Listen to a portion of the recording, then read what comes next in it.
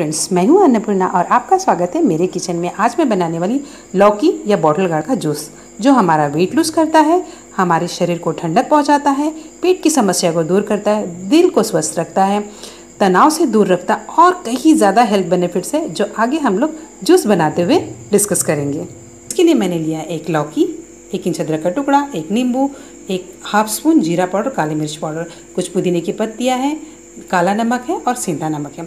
सबसे पहले मैं लौकी को छील के इसके छोटे छोटे क्यूब कर लूँगी। मैंने लौकी को छील लिया है और इसको डाला है जार में। अब मैं डालूँगी बाकी के मसाले। सबसे पहले मैं इसमें डाल रही हूँ कुटी काली मिर्च, भुना जीरा पाउडर हाफ स्पून है।